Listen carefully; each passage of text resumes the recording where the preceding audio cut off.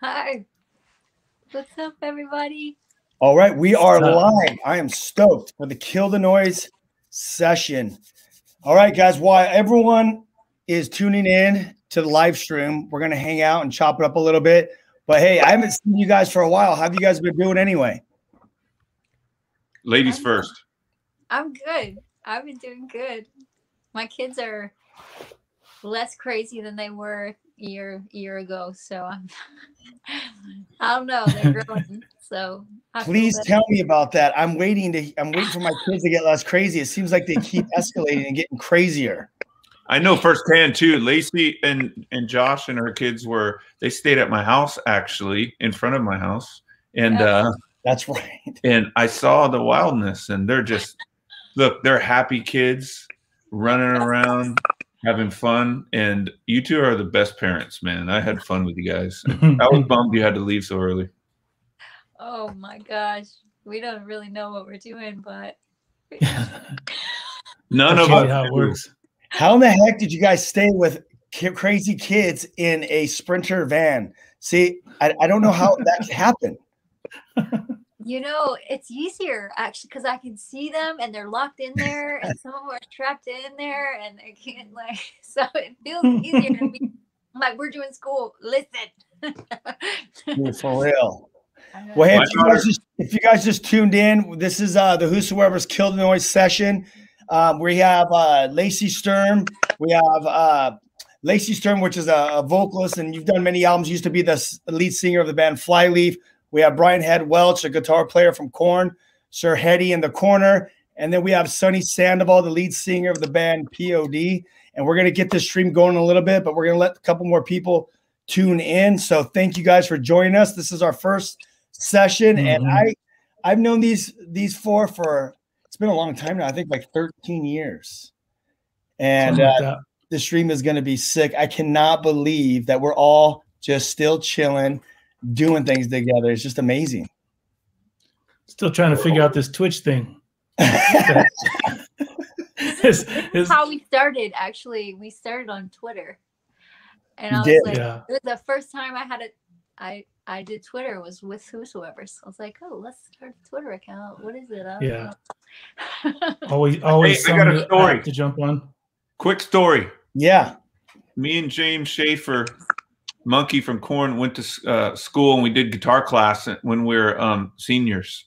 And there was just these few people, guys that were in there, some girls, but we flocked, and we had a group of like 3 or 4 or something, and we all would always jam on guitar in that class together. And one of the guys actually ended up going to San Francisco and started Twitter. What? No way. That's crazy. Yeah. Wow. I think he got like a little shafted and kind of kicked out, but he was he actually named Twitter. It was TWITTR. Crazy, right? The world. Bakersfield, man. Bakersfield. It's on the map, dude. So the only thing to come out of Bakersfield is Korn and the guy who started Twitter. Yep, that's it. That's beautiful. That's not that big of a deal. And Buck Owens. That's amazing. Buck Owens. Yep. What about SD? What's coming out of SD? Everything that's hot and fresh. What's that? Fresh. Everything that's hot, fresh, on and popping. No, everybody knows I love my city. I think we have a couple more. I think we're going to wait one more minute, and then we're going to just go live with this. Hey, you guys, again, I'm stoked to have you guys here. You guys have been a big influence in my life. With even starting the Whosoever's, man, 13 years ago, here we were. I left Circa Footwear. I was managing the skate team over there, doing the marketing and music festivals and stuff. And I ended up calling Sonny, and basically we connected because we were friends. We made connections down at Circa years prior to that, and we reconnected. And we just he came up with this idea of this a worldwide movement called the Whosoever's. And it was just when he told me, I see like just a people coming together under one umbrella from all different walks of life, all different parts of the world and coming together and telling their stories and basically encouraging people and letting them know that God loves them. I just thought that was just one of the sickest ideas and concepts. And at that point, we came together and decided we were going to do something. We had no idea what the heck we were going to do. Shortly after that, I end up in Texas with Michael Guido, and I'm at backstage at a concert at a fair with Flyleaf, and that's where I meet Lacey Sturm, which was the lead singer of Flyleaf back then, which is an epic band. And we connected, and it was I think we just really resonated with each other at that time, and we decided that we were all going to join forces and do a music festival. And also during that same time, I got a book, and it was Brian Head Welch from Korn right here, the guitar player. And I read it, and I just remember reading that book, and that thing just empowered my life, and it impacted my life so crazy, and it prepared me. It was like a tool basically that prepared me for what was to come in my life. And I remember reading your book, Head, and I was just like, dude, if I ever wrote a book, it would be like this, because the tips and the lessons that I learned that you kind of laid out in your faith walk, it just helped me. It gave me a jump start. So when things were happening in my life, I was like, I remember reading about this. And even though we're in two different walks of life, you know, you're a guitar player of a massive band, and I'm a dirty skateboarder. We shared a lot of the same issues with bad relationships and addiction and different things. And next thing you know, we all connected together, and we did that massive music festival in Las Vegas, Exit Las Vegas.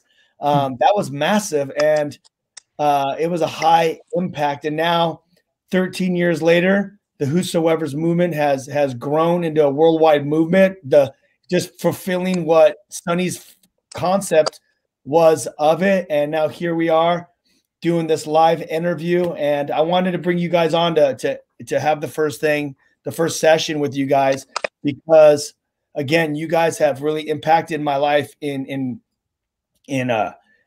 many ways that you guys will never know. And I can tell you over and over and over, but I think it's important that people hear about you guys, because there's many people that are streaming right now that are watching this, and they're in all different parts they're all in different situations in their life.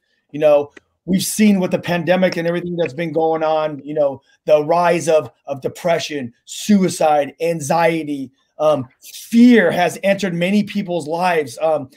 Divorce, broken relationships, broken homes, so many of these different things that are going on that a lot of people have reached out to all of us through our DMs and emails, talking about things that are going on in their life.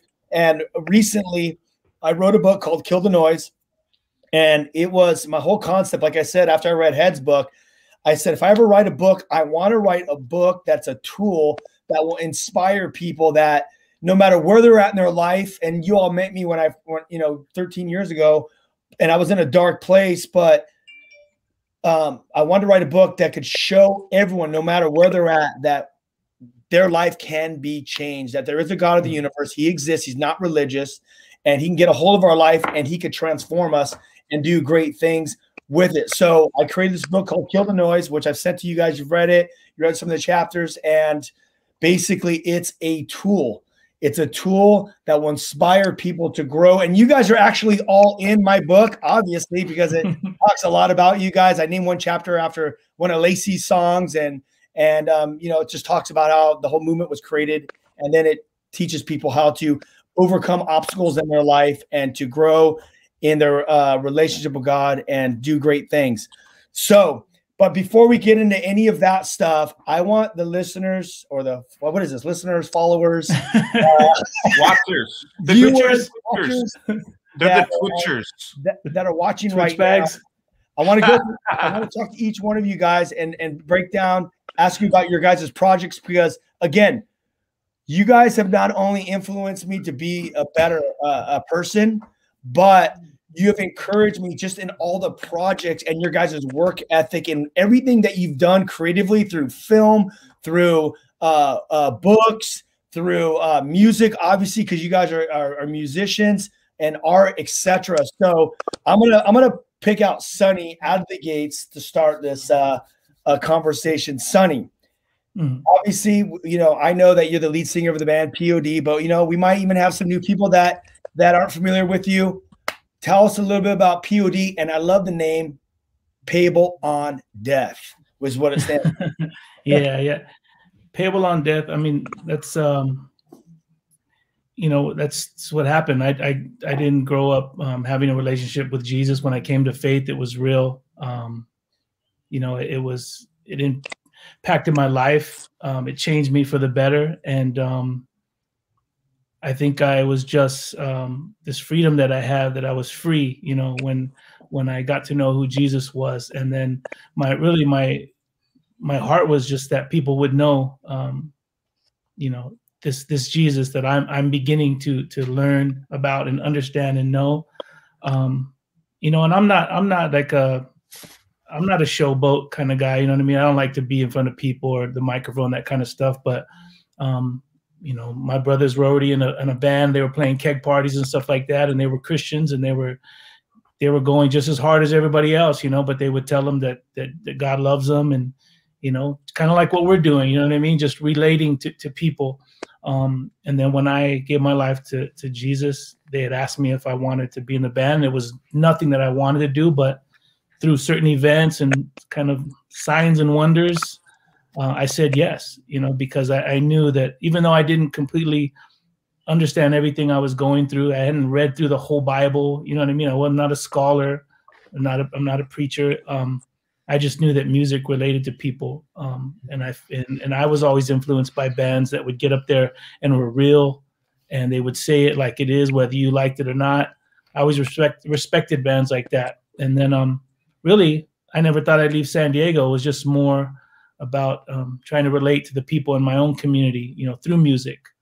And that was just a journey, learning about my faith, following God, and also learning how to be in a band. Like I said, it was nothing I had planned to do. I was learning. I'm still learning. But I think God really just honored, our faithfulness and that call that he placed in my heart. And we were able to go and do some really cool things, and I'm grateful that our songs have been around the world and it's touched a lot of people. And, that's, I can call it quits right now, Yeah, really, yeah. because that was just, that was the whole point almost 30 something years ago. So here we are with the same heart and the passion to reach people. Again, not to condemn people or not to tell people how to live their lives. It's just, we all know what it is that we found in Jesus, and it's super special, and it's selfish of us not to share that with the world. And I think when the Whosoevers, it was more just to do that in our art, our craft, whatever your skill is that relates to people. And like you said, with the Whosoevers, when we started the Whosoevers, I think I was just really bitter at the term Christianity. And I think I was confused because there were so many different people in this world that called them Christians, but I don't think they really know who Jesus is.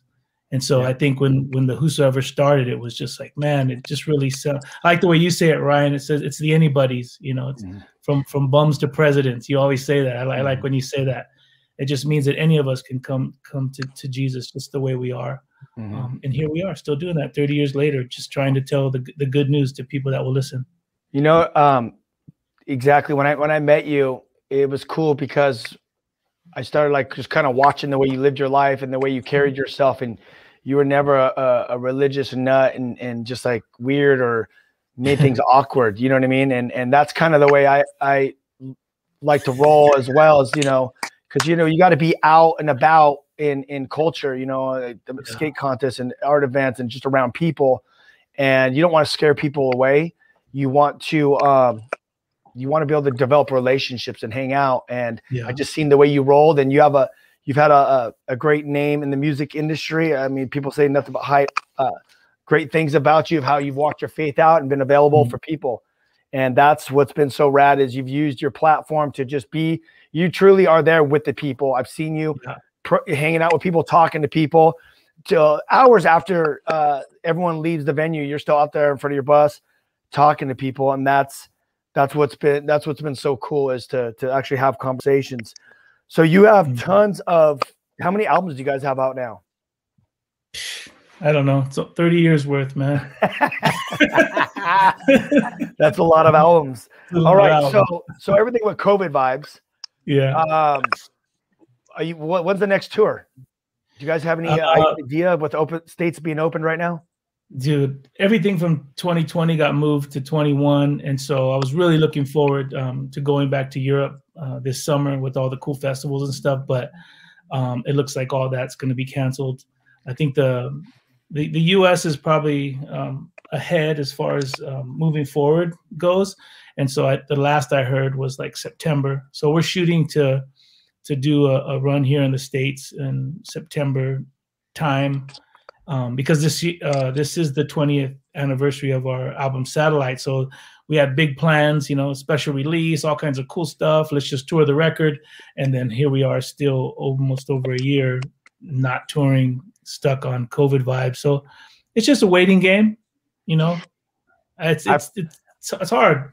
I've heard 19 states have opened up a couple days ago. I think it's no masks, but there's still it's not like 100% capacity. Yeah, in a rock club, you know what I mean? It's still, they're still going through all the protocols. You know, people still gonna have to wear, you know, masks whether that close, and you know, you can only do 25 to 50%. So it's still a hassle. You know, that's so not rock and roll or punk rock. You know what I mean? But everybody wants to be safe and follow the rules, and we all do. But you also have all of us who just, you know, appreciate what we do and want to get back to work. Heck yeah. I agree. What about any music? You guys working on any? Do you guys have any new stuff coming out soon? Yeah, POD's writing right now. I've been going back and forth to Hollywood with Marcos and working on some tunes with the group, The Heavy, that we did with the last record. And so just getting things going. All through last year in quarantine, I really had some quiet time to just sit down and work on a lot of reggae music that I've been wanting to do for years. So, you know, what better to do, you know, what to do with your time when sitting in quarantine than to just, you know, take out your stuff and just start going for it, writing tunes, you know? So I'm sitting on a bunch of that, just kind of waiting to whatever. I don't want it to interfere with POD. And these days you don't know if you should do stuff for the label, if you should just do it on your own. Mm-hmm. There's all kinds of ways of getting your music out there. And so I'm just, whatever happens, I just want people to hear it. I'm excited about it. That was fun for me. That was my next question, because you went on a Whosoever tour, the Kill the Noise tour, and we were bumping that reggae in the car, and then even at the skate park up in Taft, California. I'm like, okay, we're here at the skate park. Everyone's getting ready. All of a sudden, I hear the reggae start busting. I look over, Sonny's over there, Israel with the big dreadlock. Oh man, this thing turned into a reggae party. Yeah. It was really sick though, man. It was really sick. Do you guys know have you guys heard about his stuff, Head or Lacey, his reggae stuff? I mean, just what he, you know, every now and then in POD, you know, comes out. Yeah. No, he has full on reggae album. And I know that Sonny's been talking about it for years, so that's all I know. He's like, put it out already. He had right. He's been talking about for years, I'm going to do a reggae. Well, at first you thought that the Whosoever should have been the name for a reggae band. Oh, yeah. That's right. I thought because the Whosoever it just sounded like a people to me. You know, and reggae music I always saw reggae music that way, just this community. And so the Whosoevers, and reading that in scripture and stuff, sounded like a people, you know? So I said, that'd be a sick name for a reggae band, but, you know, it still is. All right. Well, here I want to let the watchers, the followers, know what's going on here. We have Sonny Sandoval. He's the lead singer from the band P.O.D. Sold millions and millions of albums. We have Brian Head Welch, a guitar player from Korn, and Lacey Sturm, formerly from the band Flyleaf, but now you have your own solo project called Lacey Sturm, and the music is epic, more epic than Flight. It just keeps getting better and better and better and better. I love Lacey stuff, man. I'm a huge fan. I love it. Ever since I heard it, right when I first gave my life to God, some dude came up and goes, "Hey man, check out." I had Head's book, and someone gave me the Flyleaf album. That's how this whole party started. And I already met Sonny, so you know it is what it is. So okay, but hey, before we end this with you, we are also on tour, and I heard this dubstep song. And it was sick. And it was a P.O.D. song. What the heck is that all about? It was a Youth of the Nation remix. Like I said, we're celebrating our 20th anniversary of Satellite, and so we've had a few DJs do some cool stuff, other artists that want to participate, and we're still working on it. The plan is later on in the year to do a re-release of that record with just a lot of cool B-side stuff and just some really, just a really cool package. But yeah, that song, I'm not really, I think I've gotten more into EDM and dance just hanging around you guys. You know what I mean? Because you guys are always bumping it. I like it, but a lot of it is just, it like bombards my brain. You know what I mean? There's so much going on, and then when we hang out and that's all you guys play, I'm like, this is kind of cool. You know what I mean? So I really kind of appreciate it a little bit more. But that tune is definitely in that realm right there, but it bumps. Yeah, it's like slow. Dubstep's real slow, and it's definitely different than there's so many different styles of the EDM. But when you're gonna go and do parties for high school students, and you gotta literally go in and you gotta start the party immediately, you need a push of the button and you just need to get it going and get their attention, and then you know what I'm saying? So we gotta be able to start the party in like 2 seconds. And it works great. Yeah, it's true. It's true. Okay, so check this out. Sonny, you obviously know I wrote the book, Kill the Noise. It was a tool that I created. It's been 13 years, and I've been thinking about writing a book where I wanted to create a tool that we could give out to people in the music industry, skate industry, surf industry, just whoever, wherever they're at. Because what we were talking about at the beginning of the stream is that right now with COVID and life circumstances, with depression, anxiety, suicide, identity crisis, people are at crossroads in their life. There's just all these different things that are going on. Fear that people are being bothered by. That I wanted to write a book that I could literally show life application, and where it shows in the Bible, where you can see both how they work together. Like, this is life application, what you read in the Bible, because people need direction on how to overcome obstacles in their life. And all of us have, you could just Google any of our names and you will find our stories online. And we've all come from different backgrounds, but we've seen God get a hold of our life. We realize that he's not religious. He got a hold of our life. He's cleaned us up, brought us out of depression, suicide, fear, anxiety, identity crisis, or even fear, all these different things that God has got a hold of us, and he's changed us. And now he's launched us into our different careers and different platforms that he's used us. And, I know that you guys would feel the same way, that you never believe that what God has done in your life and what he continues to do. He does the unbelievable with just the ordinary men. So I have this book that's coming out. Actually, you can pre-order it now at killthenoisebook.com. Killthenoisebook.com. You can order it. But I have these different chapters that I want to name. And I want you to pick one of the chapters names that relates to a chapter in your life. So pick any of these names, and it would be a chapter in your life that this name would relate to. So I have chapter 1, Let the Good Times Roll. I'm pretty sure we all, I know I read Head's book, Let the Good Times Roll. I know he can relate to that one. He let the good times roll. Losing Control, Crossroads, Punk Rock Jesus, Identity Crisis, Shiny Objects, Destroy All Gods, God Signs in the Storms, Live in the Impossible, and No Posers. So pick one, and I want you to get that and apply it to a story in your life that would literally just inspire people and help people that when they listen to it, they'll relate to it. Yeah. Well, what were you going to do, Lacey? I don't want to step on your toes. No, you can do rock, scissors, paper.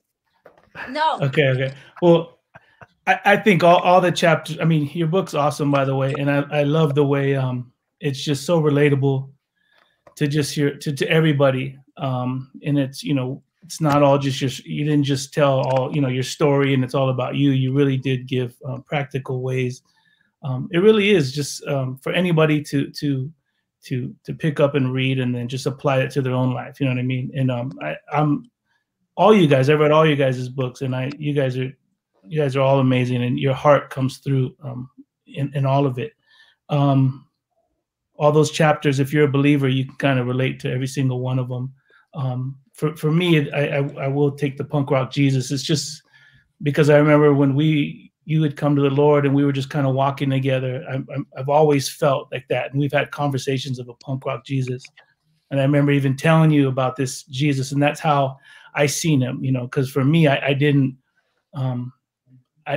relate to this, you know, westernized, white, blonde hair, blue eye, you know, American TBN, you know what I mean? Like just when you see on TV type of Jesus, no offense to TBN, just the things that I seen on TV, the stuff that still makes my heart cringe.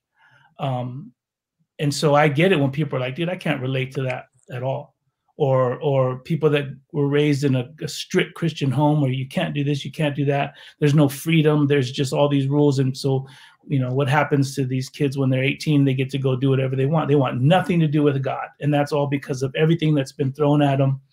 And that's how the world and how the church and how, you know, even their own families have painted this picture of Jesus. And unfortunately, most people that I've run into and have deep conversations with, they want nothing to do with that Jesus. Well, here I am, and my Jesus is punk rock. You know what I'm saying? My Jesus is off the chart. And so when I'm trying to explain that to people, it's not this picture, you know, that they have in their hearts and in their minds of whatever, of hypocrisy, of just so many years of just you know, from murder to just deception to all these things. And that's because they're not reading their scripture. You know what I mean? And when I read scripture, sorry, I want to jump in. Like the Crusaders of what you're talking about. Yeah, I mean everything. So that was me as a kid saying, I want nothing to do with this Jesus. But you know, as a lot of people know, my story when I came to faith was because, you know, my deal with God was I saw Jesus in my mother, and when she died, that was my deal with God. Where it's like I don't want the world's Jesus. I hate that Jesus. But this Jesus that I see in my mom and you know, and this true, authentic love, I want to get to know that Jesus. And then that Jesus became my Jesus. But I relate to Jesus, you know, and when I read scripture, I see Jesus just like us. You know what I mean? He was a man of the roads. The Bible says he had no place to lay his head. He hung out with, you know, your common people. And he wasn't religious, you know. If anything, he was anti-religious. He went up against the religious people of those days more than anybody, you know. And even the government was trying to figure him out. So he was a rebel on every single level. And, you know, he wasn't this, you know, like I said, you see on TV that, you know, this Jesus with all this money and, you know, he's flossing over here and he's, you know, the Bible says he had no place to lay his head. And he built relationships with real people. And it was those people that started to understand the mystery of who Jesus was. And that's who I related to. And so I seen Jesus as this complete rebel. And I still do to this day, completely punk rock. It's like, so why is the name of Jesus still ruffling everybody's feathers, you know, 2,000 years later? And I just believe because it is the truth. There's nothing else in this world that offends people more than the truth. And you can bring up other religions, you can bring other things, and everybody has, at some point they're cool with it or it doesn't bother them. But you bring up the name of Jesus and it gets under people's skin. You know what I'm saying? So he's still moving and shaking in people's lives, and people are wondering who this Jesus is. And for me, like I said, it's more relating to this this rebel. But not only was he punk rock, he came in love and compassion and empathy, and he loved people. He cared so much for people, and that's not the picture you get through religion or, you know, our old church stories and stuff like that. You know what I mean? But that is also punk rock the way he did it back in those days, because the way the two cultures were set up, that you couldn't go touch unclean people and break bread and go into houses of this other group of individuals. Like they were from different, you know, you had the Jews and you had the Samaritans, for example, two different races. And they weren't allowed to even be hanging out together, and Jesus would break bread and be eating with them. And I mean, it was like completely punk rock. Even going into these guys' house, it was frowned upon. So it was he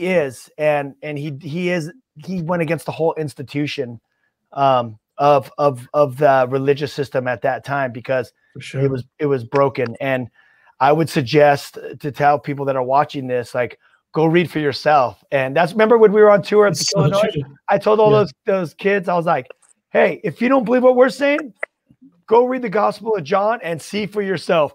If he didn't just go against the whole religious system. And but he loved people. He wanted to break bread and just hang out. And that's what punk rock. People that have a problem with Jesus is because it's not Jesus. It's these religious systems that have been put into place, their own hangups with their family, you know what I mean? Whatever, history, all these things. They have a hang up with that, but they've never read about Jesus. But if you pick up the Gospels and you read Jesus, even, you know, the easiest translation, you really do see his character. It's like, I don't understand what the hatred is. I mean, as far as these people are concerned, you know, like, you don't know who Jesus is, dude. The people love Jesus. Yeah. You know what I'm saying? They loved him because he gave himself for them. He was healing them. He was, like you said, he was feeding them, breaking bread, all the things that a good human being should do. So what's your problem with Jesus? If Jesus if he was here right now and he was healing people and feeding the sick and you know, doing all the same things that he did, we'd be like, dude, this guy is awesome. Heck yeah. Yeah. You know what I mean? People don't like all the junk that goes along with I still don't. And I agree too. I don't like all the junk that goes along with them. Yeah. So we agree on that, you know? Yeah. All right, dude. That's sick. That's what's up. Punk Rock Jesus. In the book, it's there's a whole breakdown of more stories of punk rock Jesus. You can check that out. And you know what? The best place is the actual Bible to read for yourself. Now, that is Sonny Sandoval, the lead singer of P.O.D. and co-founder of the Whosoevers. Thanks a lot, dude, for being here. This is awesome to even have you on the first feed. I know you're busy as well with all the kids. I love seeing you guys' faces. I know. It's awesome. All right. We're gonna move to Lacey. Yeah. Lacey Sturm.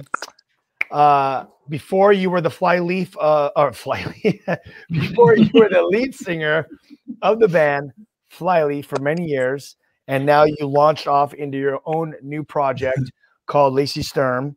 And I don't know, man. I'm just pumped that you actually have some new music coming out. And I seen your new album. I seen a new clip of a single coming out.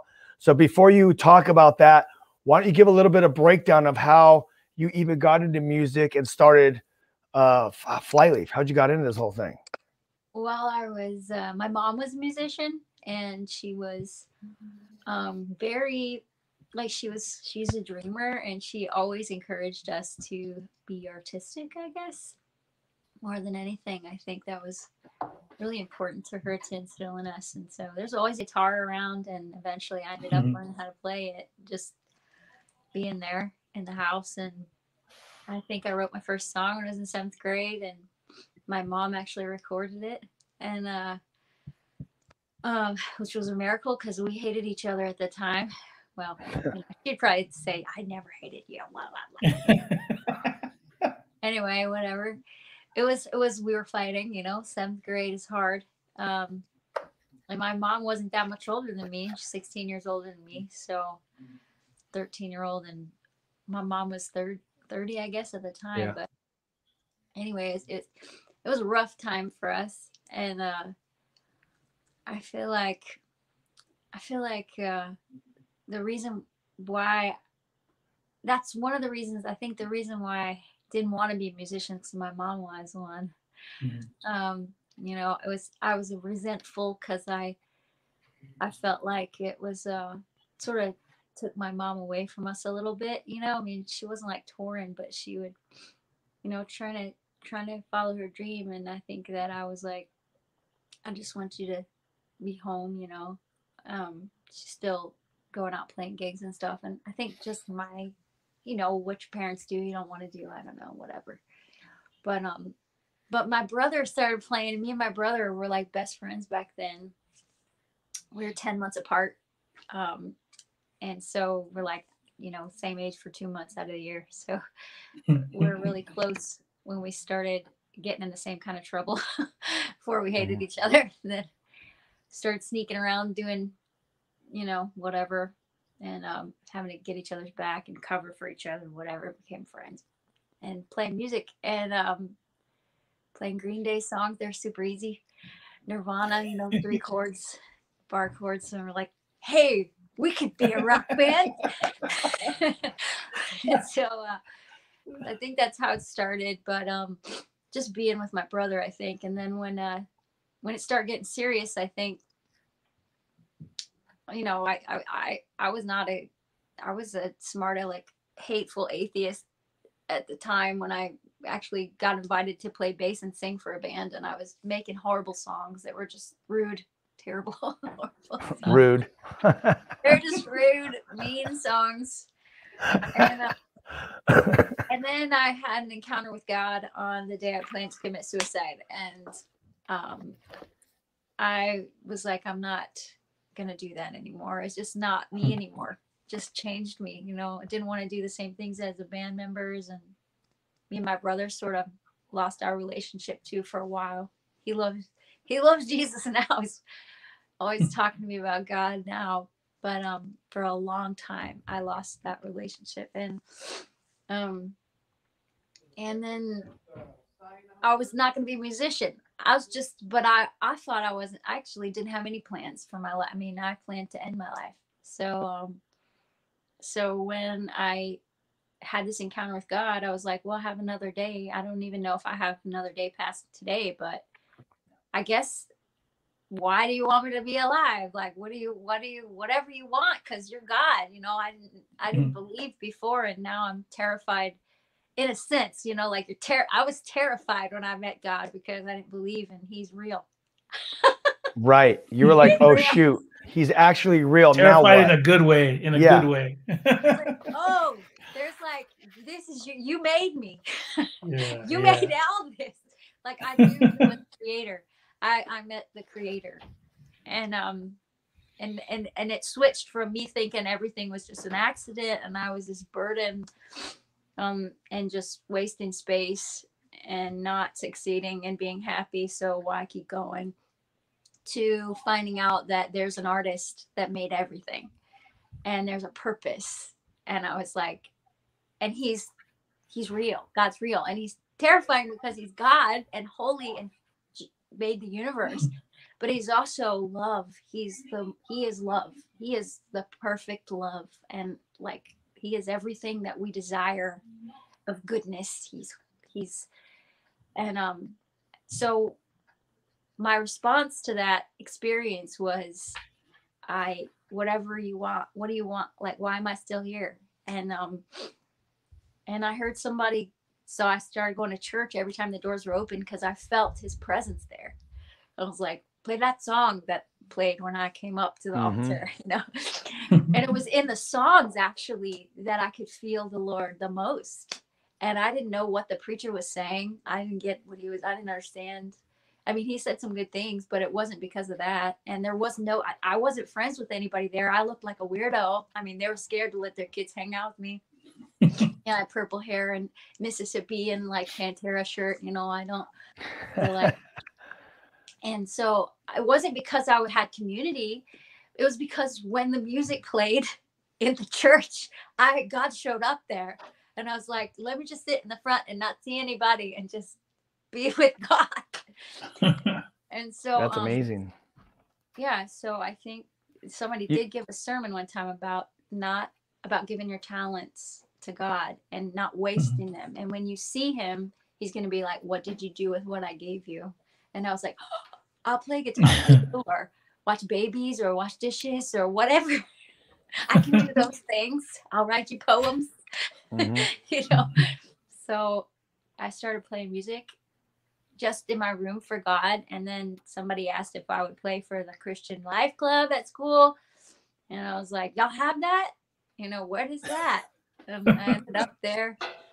And after I played the song, I closed my eyes. I'm like, it's just me and you, God, you know, just like playing for you. And And I open my eyes, and the girl in front at the end, she's crying. The happy girl that nobody knows has issues. And I'm like, oh, you did something. Okay, you want to do this? Here, I'll keep doing it. And that's how it started. It's a long story.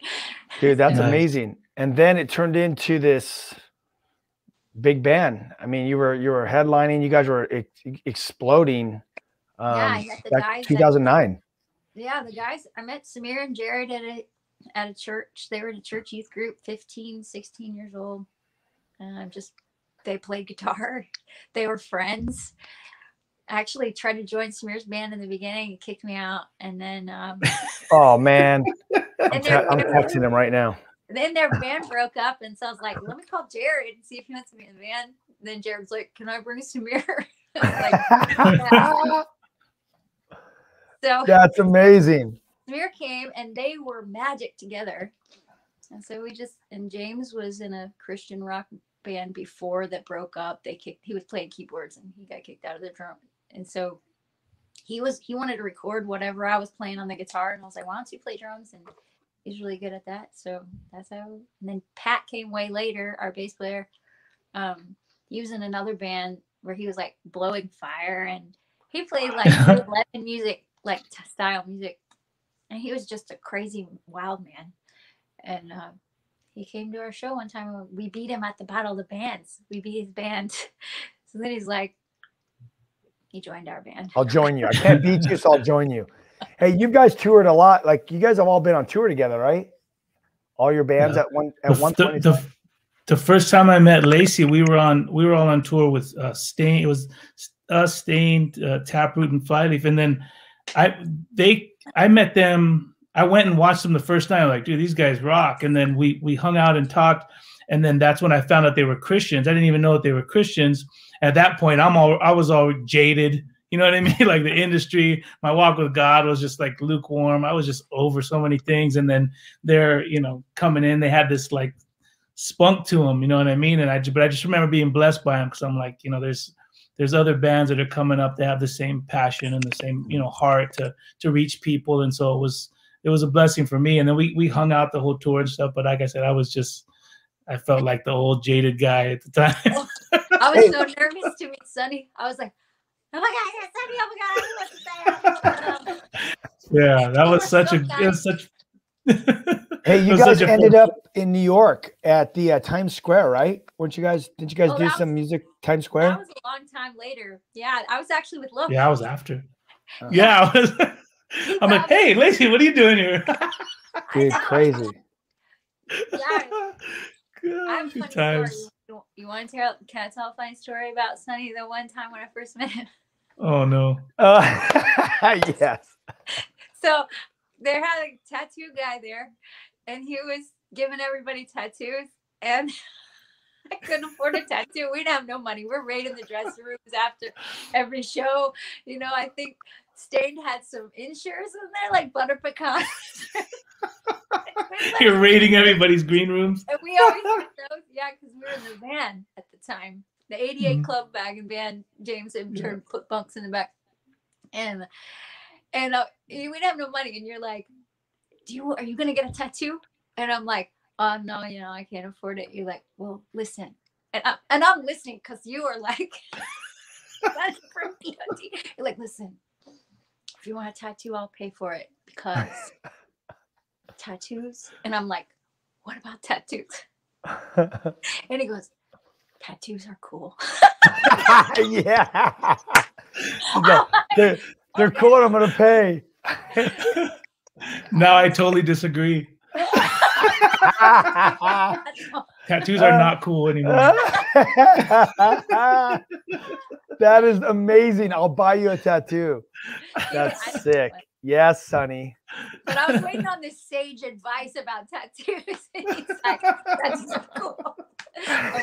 Okay. You should get one. All right, Lacey. So funny. Lacey, what's up? You have new music. You have new music coming out. When's it come out? It's already. their State of Me is out. We did a video for that. That was a mystical experience. Mm-hmm. Josh made it. Josh did it. He actually helped to do the video here at our house. Unbelievable. we got caught up to heaven, went to hell, and got back to heaven, and that's what happened. Oh, hold on, her husband Josh produced it and mixed it, and he's so talented. It blows my mind. He's just like, I want to produce and mix, and I'm going to learn how, and then it's crazy.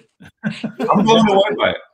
He's a natural. He's so funny. He'll make you feel like he can't do nothing, and then all of a sudden it comes out like it's like that looks just like that, you know, $15 million, however much money they spent on the video. I'm so sick all around me, and the other one again with the fire all together in one video. I'm like, what'd you do? Spend $19 on that video? Yeah, exactly. Yeah. Josh did the video too and the music, right? So, he recorded and mixed it. Yeah. And he did, yes. And he's a little like, gets a little red faced when we talk about it. I'm like, you did it all. You're the record label. He does, he does it all. He is. Yep. And he plays in the band as well. Fine. He's so fine too. So it's just like he's like the whole package is crazy. Now I'm really gonna make a blush. Yeah. All right, Lacey. When's the full album come out? It's coming out, I think, maybe next week. Maybe May. I don't know. We're still working on it. Right. All right. We'll be waiting. We'll be waiting for it. Maybe. Hey, so you got like several books out as well. You have like 3? Is it 3 or more? We did a book deal for 3 books, so I ended up writing 3 books, which was good because I had enough information. Because I forgot you had to double space the words. I didn't know about word count. I was not a writer. But anyway, I had 3 books in one, and they were like, maybe we should split these up. You know, maybe you should talk about this stuff later. I'm like, whatever, I don't know. So yeah, it's true. I have 3 books. First one's about how I, overcame, or how God rescued me from suicide the first time I encountered him at 16. Mm-hmm. The second one is about terrible choices I've made in my romantic life and how I ended up meeting Josh. And the third is about just how I ended up in Flyleaf, but how to kind of just answer that. It's called The Return: Reflections on Loving God Back. So like that whole response of like responding to his love, and what does that look like in your life, daily, and how it led into Flyleaf, and then leaving Flyleaf and knew what we're doing here, every day, kind of seeing what we're saying yes to today. Yeah. And I every girl that I meet that is dealing with some hard issues, we always send those books to them. Mm-hmm. Because it's like when you meet, it's like you need a girl to talk to a girl, you do it. I mean, I have a wife, just for the record. So she tells me, things, and it's good that girls talk to girls when you're going through some hard times, because you can relate. You could speak deeper into their lives than a man can. So we always send your books to anyone that's going through stuff. We're just like send them Lacey's book. Send them Lacey's book. So, and then if it's any guys, I've sent some friends that were in jail. I'm like, send them Head's book. Send them Head's book. So I just have the 2. Those are my 2 go-to books that I just send out to whether it's a guy or a girl. And they've all, you always hear just amazing stories after they read them. They're just impacted. And again, as we were saying at the beginning of the show, is that because of COVID, what has happened is everyone has been stuck at home. And normally, I was actually having this conversation today with someone, that what happens when you're stuck at home is before you were stuck at home because of COVID, you're out and you're busy and you're distracted, going to concerts and just everyday life, skate parks or whatever you're into. But all of a sudden, everyone gets shut down. You get stuck at home, and then the issues that you have with your wife or your parents, or your addiction issues, or just let's just say overall your issues, all of a sudden they surface because now you're stuck at home. You can't be distracted. Now you have to deal with it as it boils up in your life. And we've seen great effects on culture because of this, because of the lockdowns. And that's why we're having this show, so we can let people know that there is a way to overcome. This whole broadcast, it's called Kill the Noise. We started Kill the Noise. It's the name of our tour. The noise is all the distractions in our life. We need to kill them. We need to destroy them so we can hear clearly from the God of the universe, so we can live that life that we are created for, or as Lacey would say, live in the impossible. You know, you'll start living the impossible. You'll start living a life that you thought was impossible once you're able to kill the noise. And that's why we have this stream, and that's why we have all you guys on, because all of us at one point have killed the noise in our life. That moment that you were, Lacey, just talking about, when you said, that's it, God, I'm done. You were suicidal. You decided to kill the noise and switch your whole life. And that's that message of repentance. It just means to flip a U-turn. You know, when people hear that word repent, you get all, you know, oh, what the heck? I don't like that word. All it means is you're just flipping a U-turn. You're going from one direction, from suicide, to living a life for God and living that life that you were created for. It's just flipping a U-turn, changing your heart and mind, and going the opposite direction. So I would suggest everyone that's listening and streaming, get Head's book, get Lacey's book. They will impact you. They have impacted me. And that's what has actually inspired me to create my own book called Kill the Noise. Get it? Kill the Noise. And it's all about killing noise in your life so you can find your purpose. And you're going to hear from 3 different perspectives of what God has done in 3 people's that come from 3 different backgrounds' lives. But you're going to see it's the same God working in different ways, in unique ways in all of our lives. And I'm waiting for Sonny's book to come out next. That's going to be the that's the next one. Yeah. So I think I will actually I'm going to save this. I'm going to bring you back into the next question once I get Head going.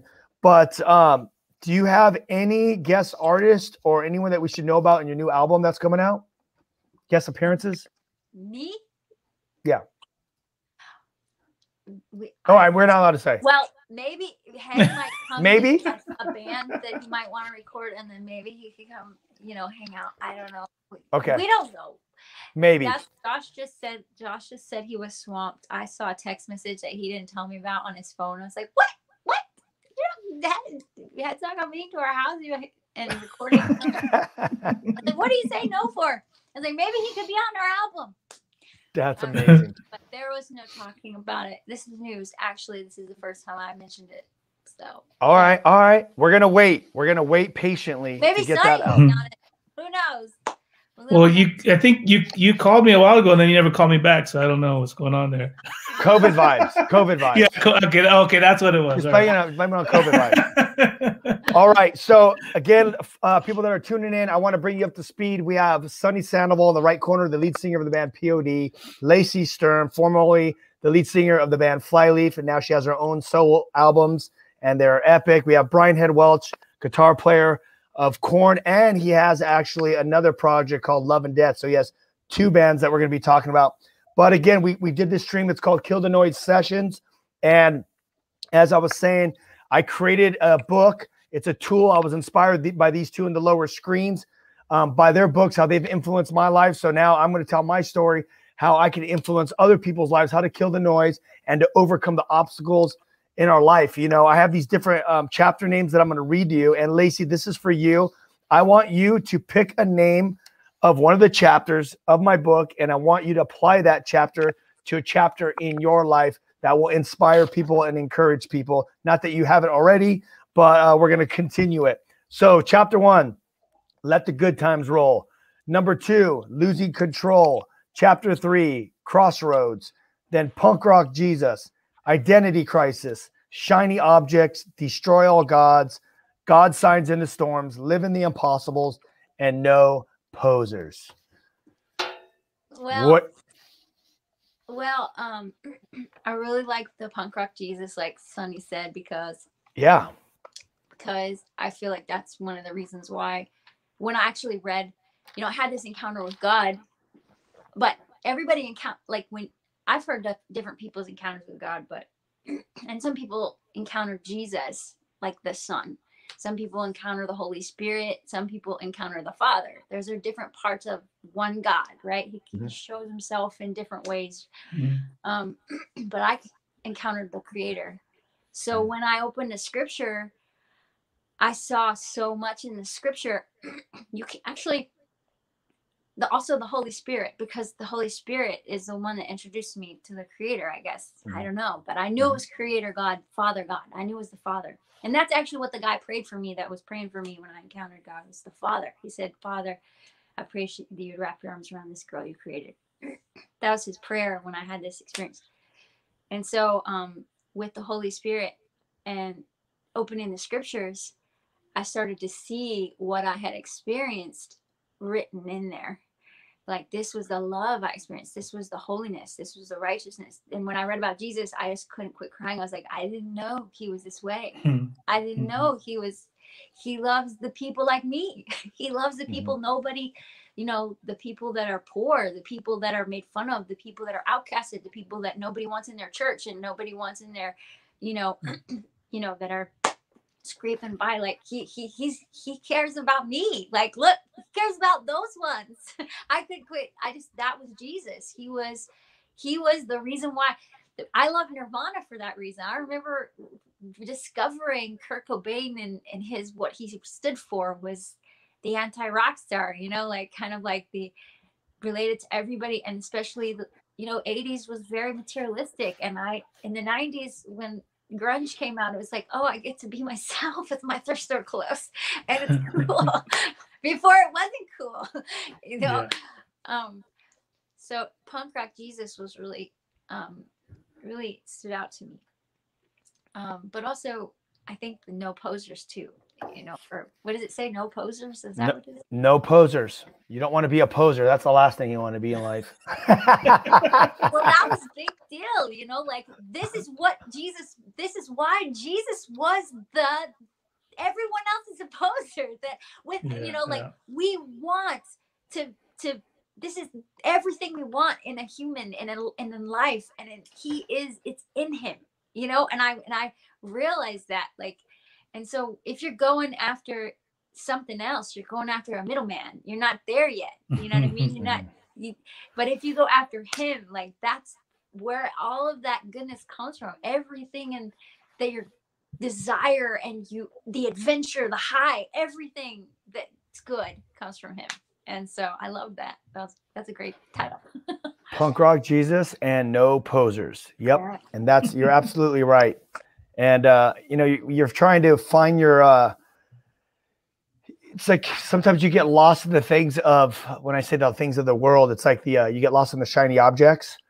And what happens is you become a poser, and you're posing to be something that you weren't even created to be.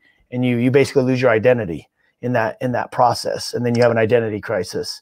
And, yeah, so it's true. And it's relatable to all of us, and none of us by any means, or any of us, are perfect.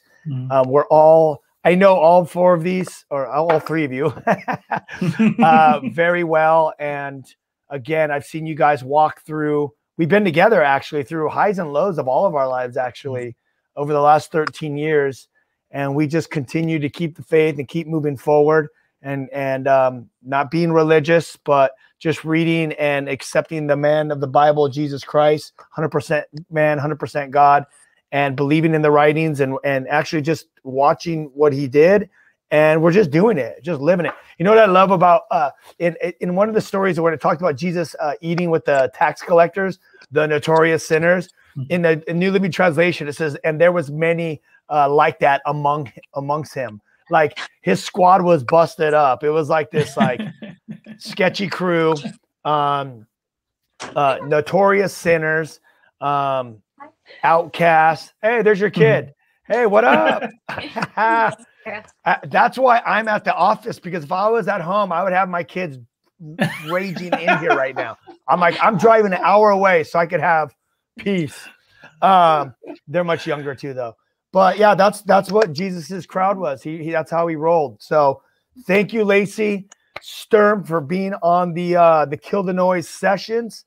And thank you for being a part of, you know, I've never thought thank you for this, but thank you for just coming along the vision that Sonny and I had at the very beginning of, he came up with the name. I was just like, I can try to make this thing happen.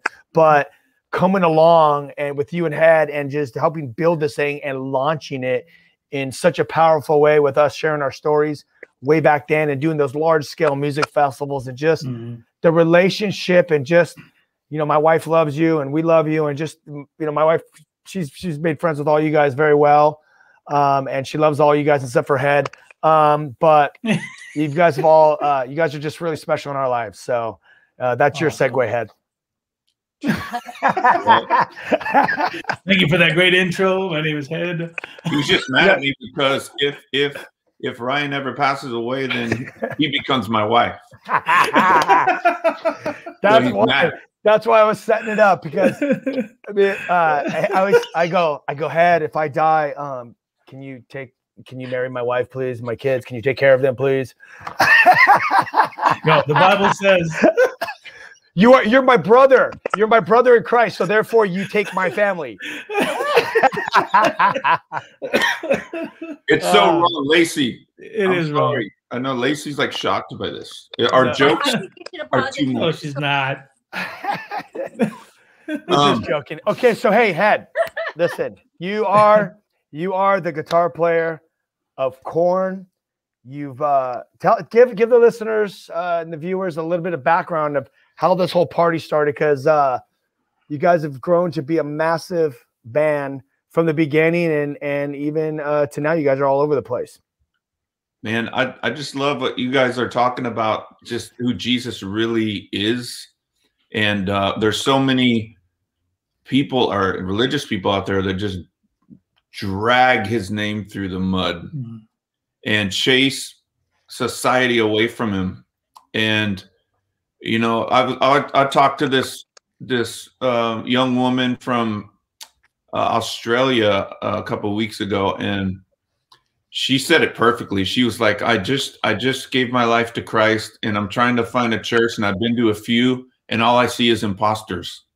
And she's like, I go, you're ahead of the game, that you're just think if you got into that church and were deceived by them and you stayed there for years. So just, you know, I give her applause for having, it's a gift. She got discernment to see through the, you know, God doesn't have time for people to be wasting their lives with these imposters anymore.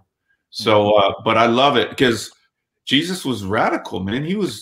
He shook things up, and he used mysterious and some dark, when I say dark, I mean just he was like really secretive and stuff. He'd heal people and say, don't tell them I did this, and don't do that, you know. And all the gospels are a trip, because with one person he says things one way, and the next person he'll say a different thing, you know. And it's just like, to the person that doesn't want to seek the truth and discover it, they'll get confused. But what I love is when the gospels are done, Jesus goes and grabs this guy that is murdering Christians. He's helping to murder Christians, and he reveals himself to this guy, and the guy is totally changed. And Christ is revealed in him, and he ends up writing 2/3 of the New Testament. This guy that was helping to kill Christians. That's what I love. I love that, because he chose the one that the last person that should have been chosen to write the Bible with him. The 2/3 of the New Testament. He chose this guy, and it blows my mind. And what the biggest mystery that he revealed, that this guy Paul revealed, was that what Lacey is talking about, what Sonny's talking about, and what happened to me and Ryan. And that mystery is Christ in you, Christ in me, Christ in anyone who wants to come to him. And it's the biggest mystery of the human, our human experience. And people can say, oh, I don't believe in Jesus and this and that. I mean, if you just say, what year are we in? We're in 2021. Why are we in 2021? Because Christ came and time started over right then. And the way we process time, he is so bigger than anybody thinks. I don't care if you're a Christian watching. I don't care if you're a non-Christian. The lie is these imposters are trying to scare the human race away from Jesus. It's crazy. But that's what happened to me, man. And just, a lot of people heard my story. I don't want to go too much on it because I've been talking about it for 16 years. And, exactly. It's like Sonny and Lacey, they found Christ, and then they started their music. I started it when I was deep alcoholic and drug addict as a kid. I was in my 20s and I started my band, and I went, we started Korn. We got signed, and dreams started coming true. We hit the road, and just that whatever I dreamt about with the party lifestyle, I could do, and I could take it as far as I wanted, or I could try to be disciplined. And I tried to be disciplined, in a way where if I did hard drugs, I would just do it for a weekend and then stop. And if I did drink, I would not do like alcohol every day. I would just drink 24 beers, and that made me feel like my liver was more happy with me. And so all this stuff, but as years passed by, I lost the strength to control my just that, to have that what am I trying to say? That to, instead of just going, I tried to be disciplined. And as the years passed by, I lost the strength for my discipline. And it started to it was like I had the strength where I could quit, or I can, chill out, especially when I had my kid, Janaea, when she was born in 1998. I had strength just to be disciplined when I wanted to quit. But then when she was about 3 or 4 years old, I got divorced and all this stuff. And I just kind of said, screw it all, man. I just was like, I'm just going to go full force. And I was so much in pain. I just wanted to go for it. So I went, everything, Xanax, pills, all Vicodin, cocaine, groupies on the road. And then it led to methamphetamines, and I went on a 2-year methamphetamine binge, and I got really suicidal. I thought my daughter was better off without me, and I wanted to end it all.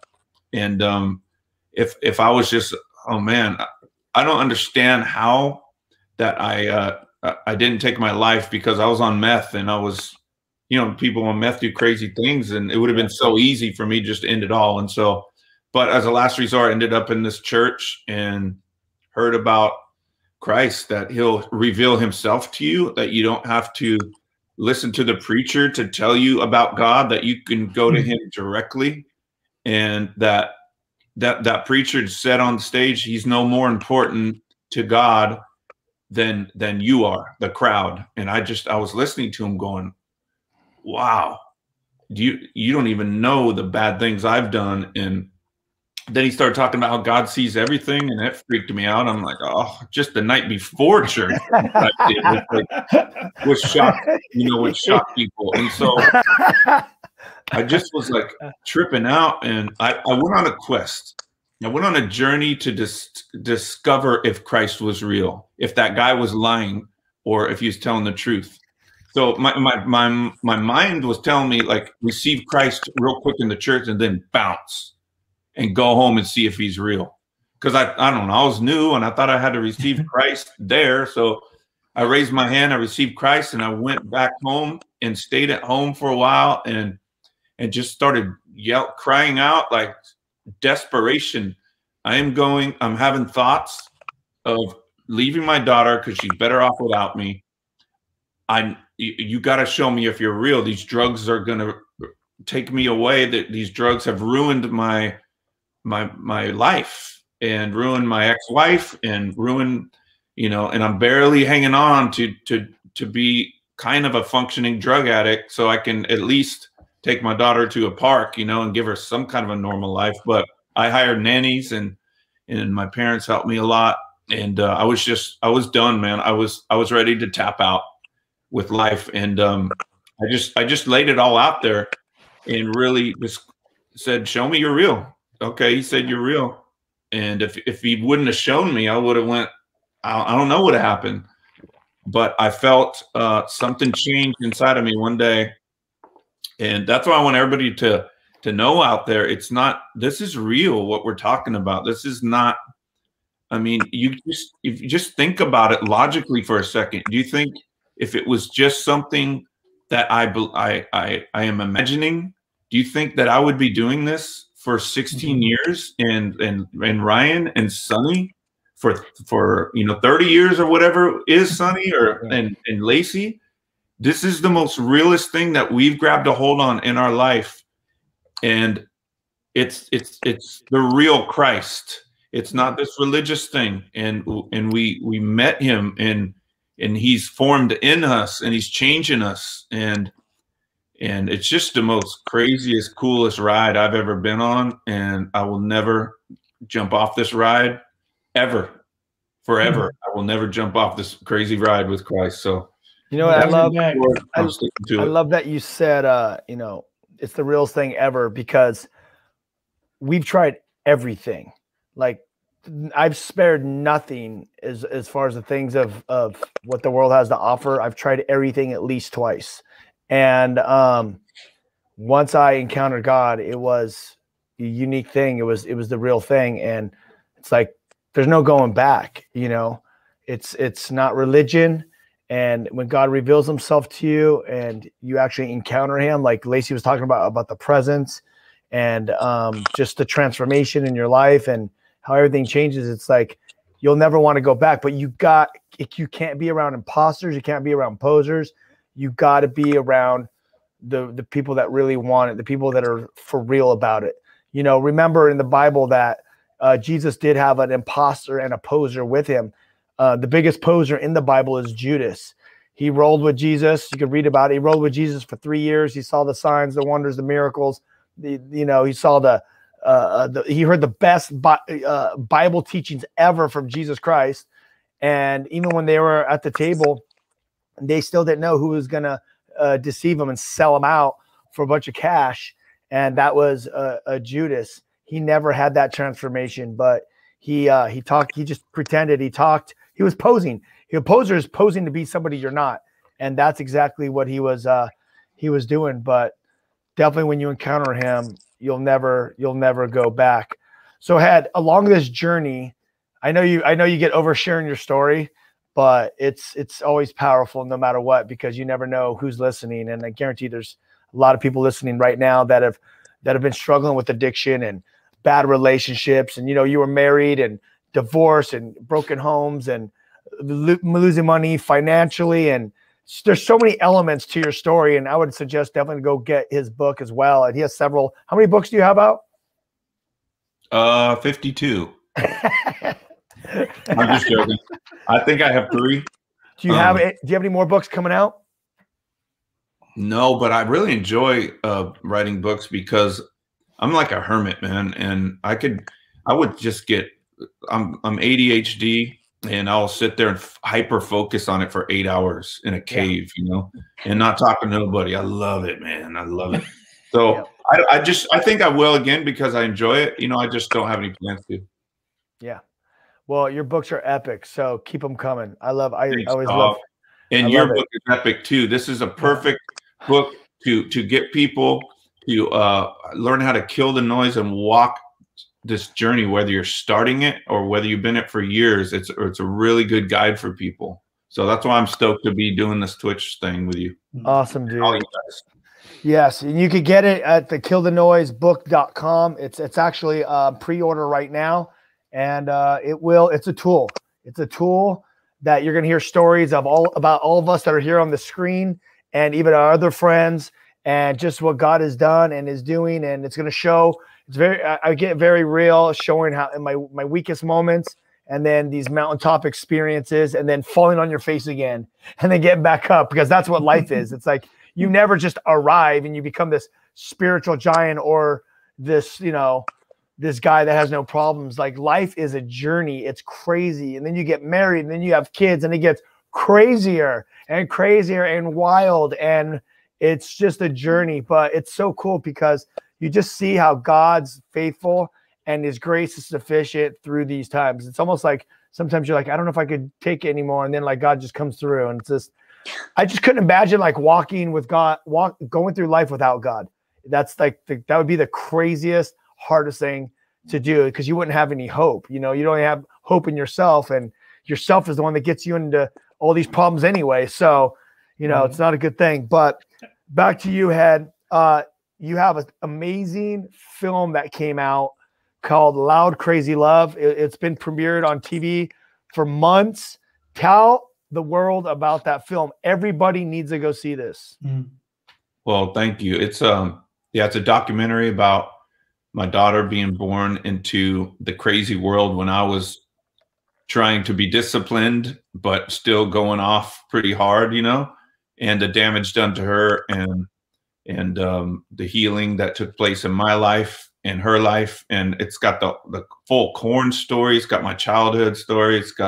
But I love it because it kind of turns halfway through to my daughter's issues that she suffered through my choices, even some Christian choices that I made, and being a fanatic in some ways. She still has wounds from those things that I did. And so it's really an eye-opening, like just a real and very raw documentary about just addiction and pain and dysfunctional family, and putting all that back together, seeing God turn all that back together and making it good again. Not perfect, but good. Yeah. Find one perfect family. Find one. That film is seriously amazing. And just meeting you. I met you right when you left Korn already, and you were at the place in your life where you were losing everything. It was a very crazy place. But that's when Sonny and I reached out and connected with you, and it was cool to watch just this whole, like, we all needed each other. We all need each other still. But during that time, it's like we all needed each other in this interesting place in our life. And it was just cool just to kind of see where everyone's at now. Not that we've arrived, but we've come a long way. We'll just say that on this journey. Come a long way, man. It's been real. it's been real, this journey. It's been a lot of bumps in the road, man. But just walking through it with God. I don't know how people don't do it. I don't feel like I'm weak because I need this at all, because some people use that excuse. I'm not weak, but I don't know how you can walk in this life and just not really have the desire to know the truth, because he will reveal the truth to you if you just ask him. He will reveal the meaning, the very meaning of life that we all want to know. The meaning of life, Christ will reveal that to you 100%. You won't know everything 100%, but you will know the meaning of life, which is to be in union with him, and because he makes everything okay.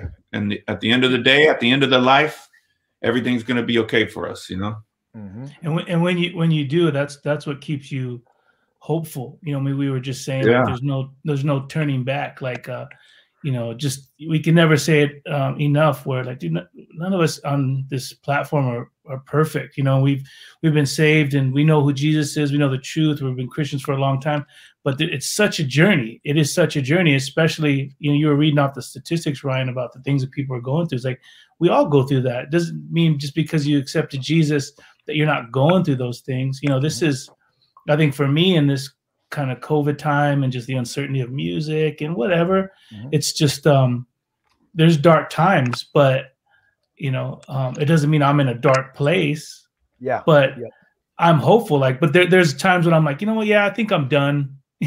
I know all these things. I know the truth. God is awesome. It's cool. But I think I'm just done with a lot of things. And then you just want to just call it quits sometimes.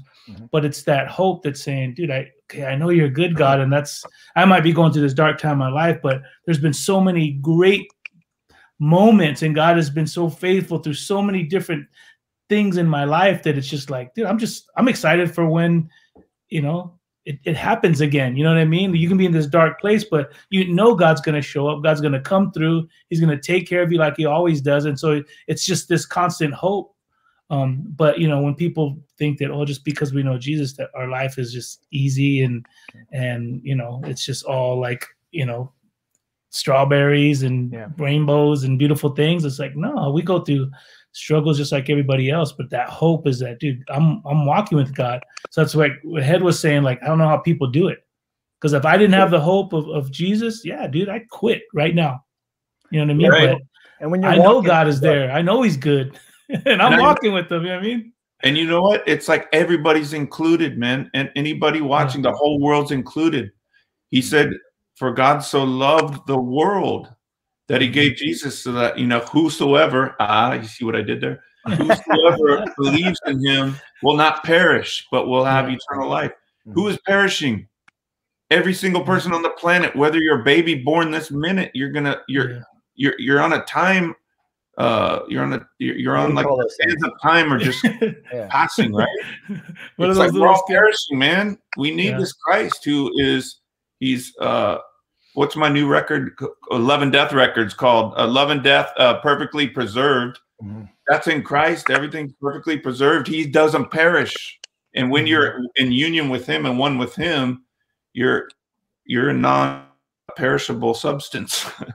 No, well, when you give your life to Christ, may decay. Our bodies may decay, but not inside. When you give your life to Christ, he gives you the Holy Spirit, and your name is written in the book of life. So you're eternal being. You are eternal being now, but you're created for eternity. And that's what you're talking about, is that when we take our last breath one day, and we all do one day, where we live forever, we won't perish. Our soul will not die. We will live forever. And, you know, I think it was Sonny, you were talking about how just because we're all Christians doesn't mean we're perfect.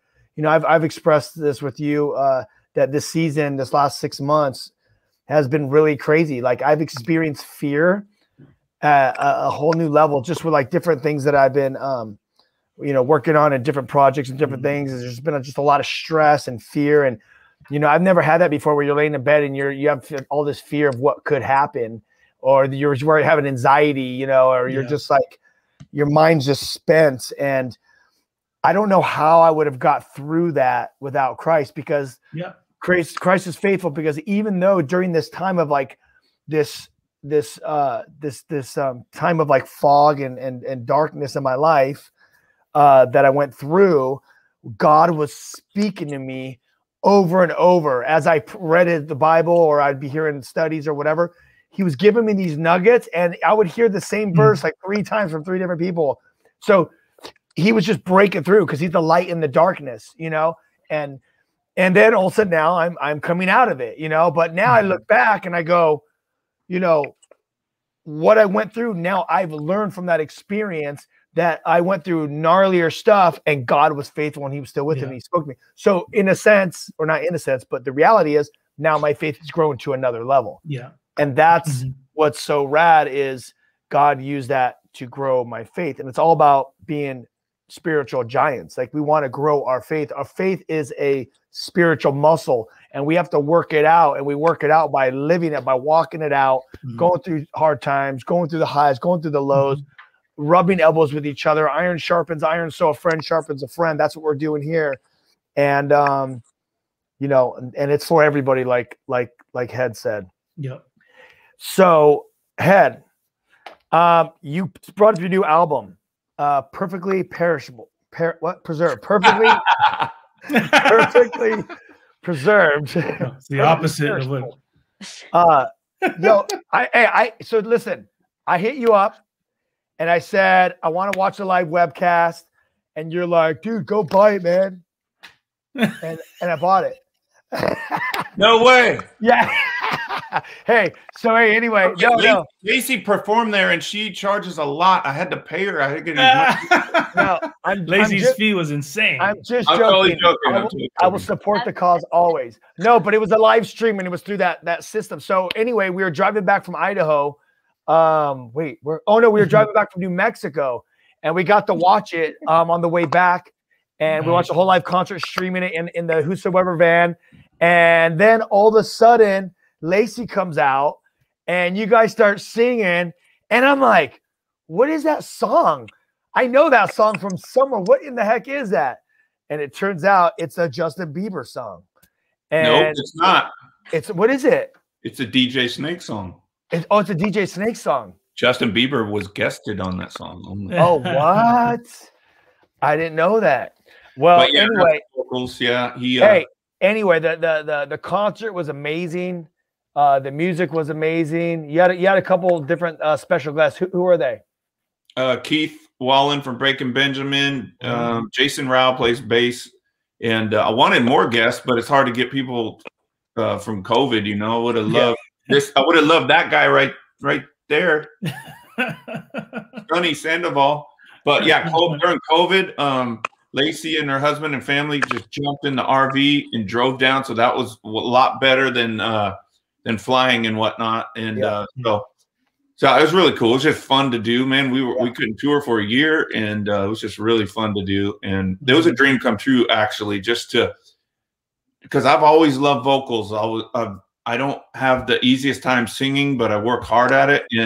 And to sing with Lacey and Keith and JR and Maddie Mullins and whatnot, and it was just like, it was surreal. It was like another dream come true, because I'd never done that before. You would think I've done everything in 26 years of being a professional musician. I haven't. And so I got to do something really cool, man. And so, yeah. Yeah, it was awesome. Go ahead, Lacey. I got to tour with Korn like 3 times, and Head was in the band the whole time. Right. That's true. That's true. So that was the first time we did anything together. Yeah. I was bummed too, man. I'm like, I left the band, and I knew, and I don't regret that at all. But then, I heard about Flyleaf, and I started listening to their album, and next thing you know, they're on tour with Korn, and I'm like all jealous. Man, my friends are just, they're doing this cool tour, and I'm struggling, and I'm going bankrupt and all this stuff. That was in your book. I read about that. Yeah. You want to know my chapter name from your book, Ryan? Yeah, I do. I want to read them. So to let everyone know that maybe might have just tuned in, I have Sonny Sandoval, the lead singer from the band P.O.D. We have Brian Head Welch from Korn, the guitar player, and then Lacey Sturm, formerly from the band Flyleaf, but now she has her own band called Lacey Sturm. All right, so check this out. We're here for the Kill the Noise session. We're all part of the Whosoever's movement, and we all started about 13 years ago. Started doing music festivals and telling our stories, and it just snowballed effect into a worldwide movement of just ambassadors just telling their stories and letting people know that God loves them and he's not religious and he has a plan. I got inspired by Lacey's book, Head's book, and I decided to write my own book, which is called Kill the Noise, and it's at killthenoisebook.com. You can order it. It's a tool. You're going to hear crazy stories with all of us in it. It's a faith stories. It's there to grow your faith. If you don't have any faith, it's going to introduce you to who King Jesus is. It's going to help you with obstacles in your life, such as depression, anxiety, fear, suicide, addiction, and just other things that you might be struggling with during this just life circumstances, or even during this pandemic. So here's the name of the chapters that are in my book, and I'm going to have Head. You just pick a chapter name, and I want you to relate it to a chapter in your life. So we got Let the Good Times Roll, Losing Control, Crossroads, Punk Rock Jesus, Identity Crisis, Shiny Objects, Destroy All Gods, God Signs in the Storms, Live in the Impossible, and No Posers. What you got? I choose Identity Crisis. Look at me. You like this leopard thing? Look at it. I'm wearing a Snuggie. Like it. It's a Snuggie. He's still trying to figure it out. Look at Snuggie. You remember the Snuggies? Yeah.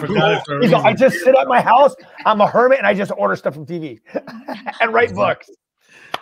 But no, the Identity Crisis, what I touched on earlier, I choose that from your book because I was just I got an email from my publicist today, and she said that this interview I did is going like all over the world in the rock community, and the headline was that my Christianity went too far. And what I was trying to say in that interview was that I wish I would have reworded it, because they chose that headline, not me. It was just being a fanatic and a fanaticism, and I I did and said some things that just were stupid, and I should make a do not do meth commercial out of it, actually, because I mean, that's why I give myself some grace, you know, because I was coming off of hard drugs, but like I said, I did damage to my daughter with some of the Christian choices I made and whatnot, and so I was in an identity crisis, like that chapter title of your book, and I had to realize like that Jesus doesn't want us to be, you know, I was just like, I'm 100% or nothing. So I did things that I was trying to, it was like a religious war, man, trying to get God's approval. That's what I was doing. I was doing stupid things to show him that I was all in, and you know, whether it made me look like an idiot, which in turn drags Jesus's name through the mud, you know, I was doing. And so I totally relate to that, not knowing really who I am, you know, and just trying to please God. And that's what I did for a couple of years. And, but I got torn into shreds by trials and tribulations, which in turn formed more of Christ in me, and humility started to grow. I should have just went and hung out with Sonny. He's like the most humble dude ever. That's what I did. You know, I should have hung out more with him, but Yes. They didn't have me like that. Right? Yeah. So that's what I relate to the most, identity crisis in your book. But yeah. So do you think, with that said, when you're saying like you went too far, you were just over the top, just being religious in a sense, and not like you weren't secure in a relationship with Christ. You were just trying to prove that you were a Christian, maybe misled a little bit, or how would you identify that? No, I was just like, I was so fanatical about it that like a week later, I went over the top. Yeah. A week after I turned Christian, I pulled my daughter out of public school and put her in a Christian school, away from all of her friends. I left the band in a weird, horrible way, and just like kind of was saying bitter things and whatnot. I went into this and joined this group of guys in Phoenix and moved everything. I was talking to my dad today. I put my house for sale, and I read a scripture, and it said, like, leave everything and don't look back, or whatever it said. And so I told my friend who was a realtor to go box my things up and give everything away. And I never went back to my house and got my personal things. Well, I did. I had a friend box up what I thought was my personal things, but I lost like diamond earrings and a Rolex watch with all these diamonds on it throughout everything. I was just doing stupid, fanatical things to try to be a big man of faith, you know? And so that's what I mean by that. I remember when we connected, when we connected again, because you called me right before it all happened. You said, dude, I became a Christian. You're just like, hey, you know, I'm going to speak at my church. And, but dude, my parents, they think I'm crazy. And I was like, bro, you are crazy. Like you're just coming off this. You're just on this thing. You're trying to experience God. And then I was like, I remember telling you, I was like, dude, do me a favor and just sit at God's feet and just wait. No, I know. Okay, but check it out. And then I saw all the things that were happening and just praying for you. And then I think it was like 4 years later, and then we finally connect, and you call me or I called you, whosoever stuff. And then I was like, dude, what's up? And you're like, I went too far, didn't I?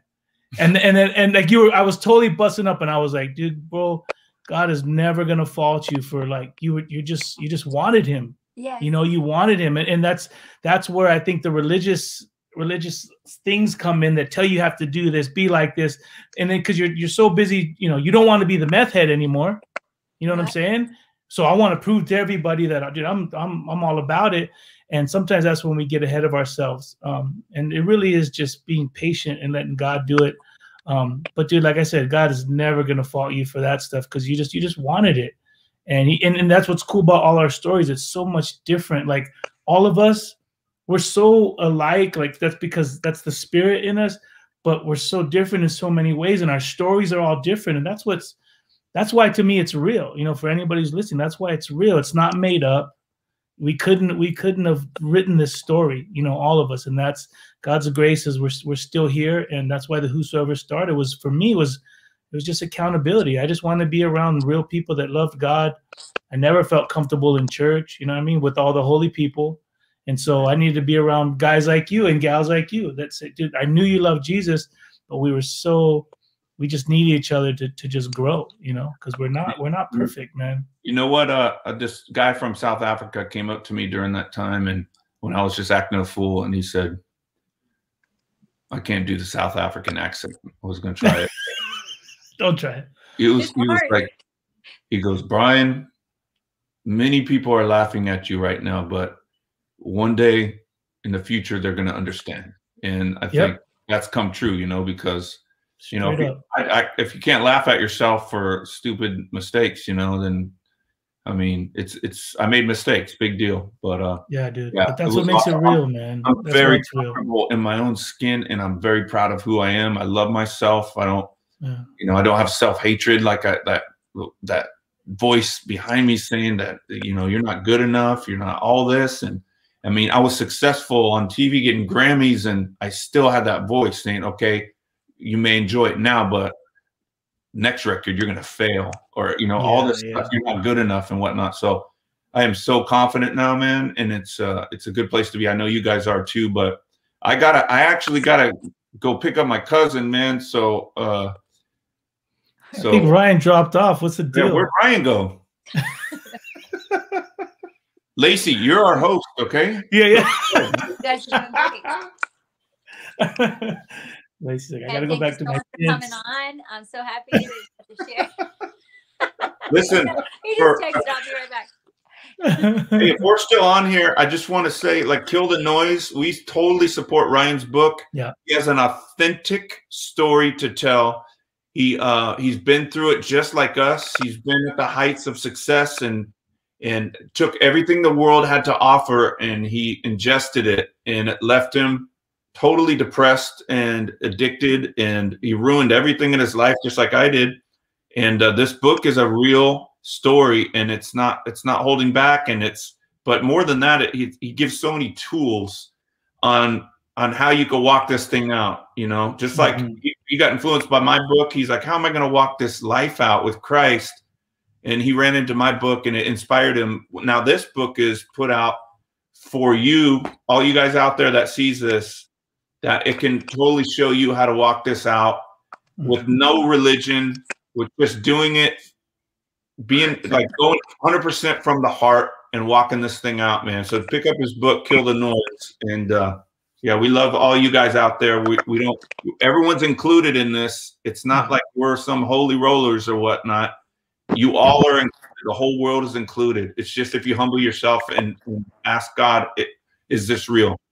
Brian, before you go, I want to say something about what you shared. Is it okay? Me? Is it okay? Yeah. Yeah, totally. You said that you believed a lie that your daughter would be better off without you. And I know, you know, and you don't have self-hatred anymore or anything like that. But I just wanted to mention that because I think there's people out there who, I mean, that I remember when I thought that I was a burden to my family and that they would be better without me. And I just want to talk about that for a second, because somebody might be believing that lie. And it sounds really humble and selfless. It's a lie, because when I look back, that my family's life would have been horrible if I had taken my life. And if they had lost me that way, my sister, my brothers, my you know, everybody that I loved would have had that horrible thing to get through and over. And we can walk through those things, but I just want to say that when you come away from it and you realize that's actually a horrible lie, your daughter would never have been better off without you. That's a lie. And I just want to say that to anybody who's that lie's been whispered, things would be better without you. It's a lie. And actually you can recognize it, like we're sitting here telling you, but also if you actually consider what it would look like for them to have to walk through life without you, it's not better without you. There's a reason for breathing. And I just want to say that while you're here, because that was what you said. Yeah, that's so important, man. It's so important, and it's true. And I hope everybody receives that like deep inside of their being, So yeah, I really have to pick up my cousin. I'm late. My brother's gonna kill me, but I really gotta go. Great. Right. Lacey, Sonny, thank you very much. I got disconnected here. My double burger got wrapped up in the wires and disconnected me. So hey Ryan, I told him, Ryan, I told him all about your book while you're gone, and pumped it up, and because it's the truth, man. That book is real, it's so and good, raw, and it's a great tool for people out there. So we took care of you while you were gone. Yeah, I figured you would. Thank you so much. You did awesome. Yeah. All right. Well, hey, I love you guys, and you, brother. Everyone, just for the listening audience, God's real. All you have to do is, Jesus says, anyone that believes in me, if you believe by faith, he died on the cross and he raised from the dead, you just ask him in your heart, he'll forgive you, ask for forgiveness, and he'll fill you with his spirit, and you can live that life that you were created for as you dig into his Bible. The words, those are his words, and he will encounter you in an amazing personal way. And you can buy the book at killthenoisebook.com. Follow the Whosoevers and follow everyone that's on this screen, and get their books and watch their movies and listen to their music. They're amazing humans. I love them. I love you guys. Thank you very much. Guys. It was so good to be with you guys, man. Seriously. Me too. See ya. You want to know a word that would describe my life? I would say I'm not perfect. I don't have everything figured out. Completely rough around the edges, but I know that Jesus Christ is Lord of my life, and I'm going to follow him in whatever he does in my life.